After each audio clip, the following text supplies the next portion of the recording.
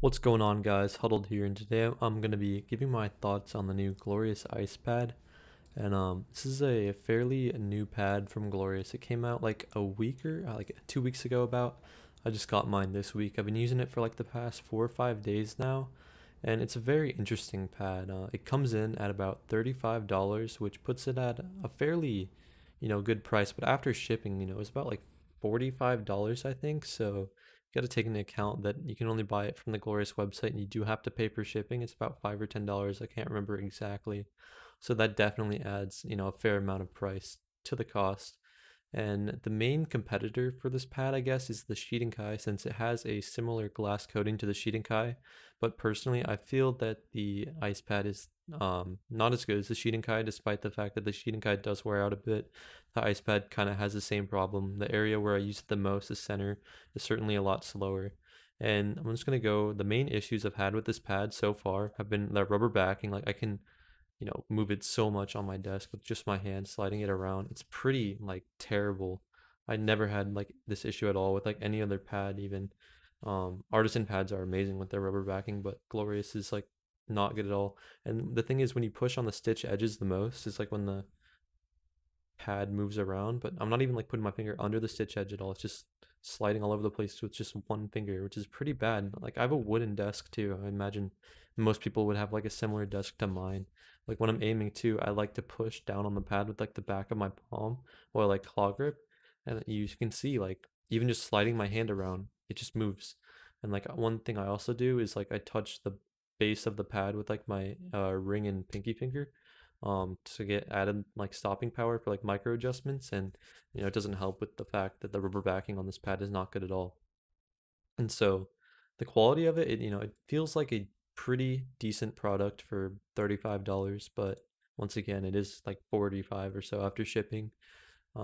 Stitch edges are another issue that I've had with the pad, is that I like to rest my arm and my wrist on the pad, as you can see like right here.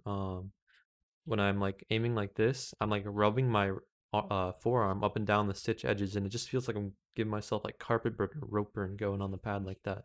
It's not a very comfortable feeling. So I definitely recommend, if you do end up buying this pad, make sure you get an arm sleeve. It's going to make the experience a lot more enjoyable, but I don't have one here with me right now.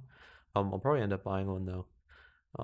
And then the other issue is the vertical y-axis on this pad is so much slower than the x-axis, which is like super annoying, and it's definitely noticeable. Like you have to push harder with your fingers going up than you do to move it to the side with like your wrist.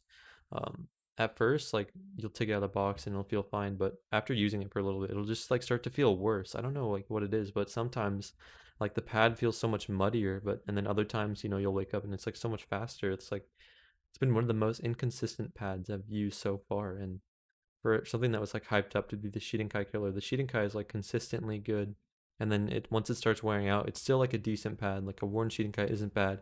And I mean, if worst case scenario with a Shidenkai, you just rip off the coating and then you have an artisan Hien. But with this, I don't know, like the areas that you use the most like seem to like smooth out and slow down more. I don't know if that's like a good thing or a bad thing, but I like it when it's at its fastest state. It's like fun to use, but the rubber backing has pretty much made it almost unusable for me for like long play sessions, because I'll play for like 5-10 minutes, then I gotta like completely readjust the pad on my desk. It's just like annoying. Like I shouldn't have to do that with a mouse pad.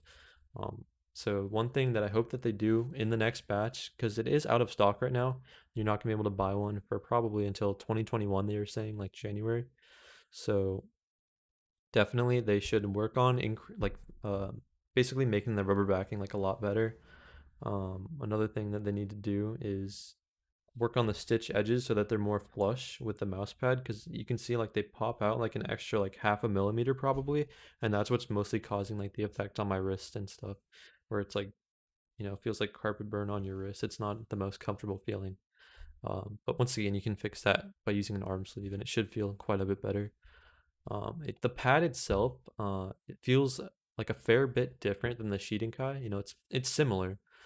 You can't feel the glass beads and all that. You can feel that a little bit on the Shidenkai, but this pad kind of feels like a laminated piece of paper. I don't know. It just feels like it has like a laminated surface, and the glass beads are under it. Kind of like a gimmick with like the glass beads. But when you do take a picture of it with flash, does look pretty crazy. You know, like the black Shidenkai wood, it's like glows because of all the glass particles. But the main thing is like the rubber backing. Like you can just see like when I'm just like brushing my hand over the pad, just looks terrible. Another thing is that fingerprints are gonna show up like massively. You can see if I like, press my hand down on the pad, you can basically see my whole handprint. I don't know if the lighting is not the best right here, but my hand's like sweatier from like holding a mouse or something. You can see just like the trails that my hand leaves right there. And overall, it's like a decent mouse pad, but I think that there are better hard pad options out there. I don't think it's worth buying like a hybrid pad like this. I think if you want a hard pad, what you should look at is the Glorious Helios isn't that bad. They re-released it under the Air name, but honestly, I'd rather that they have kept the previous one because the original Helios was a bit larger. This one does come in a fair bit smaller than like an Artisan XL, and I prefer to have my pad like as large as possible. Like the Artisan XL, I made sure like on my desk that it fits like perfectly right here, and just works best for my setup.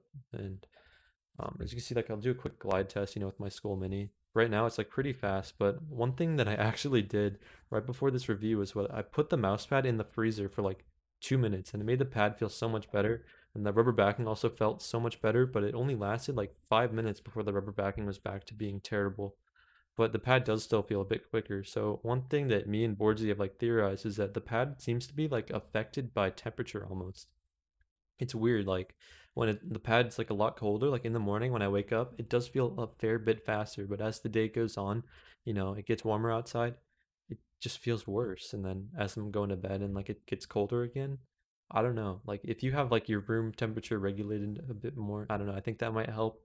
I am in a more humid environment, the humidity here is usually around like 70 to 90 depending on the day. East Coast United States. But I don't know. I just don't see this pad as being worth it in its current state. If they improve the rubber backing and, get better stitched edges and better QC control, like if they fix the vertical difference, like that's the main issue. Because when you move the mouse in circles like this, as Borgi was saying in his review, you can really feel that when you're going up like that, it just feels like there's so much more resistance on the mouse. Like it doesn't feel right. Like something feels off right away when you start using this pad. I'm not sure if I had like a bad copy, but I mean, Borgi was having the same issues. Definitely like wait for the second batch of this pad. Don't go and buy one like on Mouse Market or something. Like wait for them to improve the issues with this pad, and then I think it might end up being worth it if they can also get free shipping. Like I don't know, it just kind of ruins the price. It's supposed to be a more budget friendly mouse pad if it's like $45 after shipping and tax, when you can go on the Artisan website and buy like a large Shidenkai, which is like a similar size for $50. But overall, it's not it's not a bad pad by any means, but there are some issues that I have with it. And that's pretty much my final thoughts on the ice pad. Let me know what you guys thought about this video. It's kind of like a free form talking video. I don't have a crazy editing B-roll or anything like that. I do want to get like a nice camera though. I'm recording all these reviews, with just a webcam. Um, but yeah, that's pretty much my final thoughts on the ice pad. I hope you guys enjoyed this review. Let me know what you thought of it in the comments below. And if you have any feedbacks on any further videos, just leave it in the comments and I'll try to get back to you guys. Thanks for watching.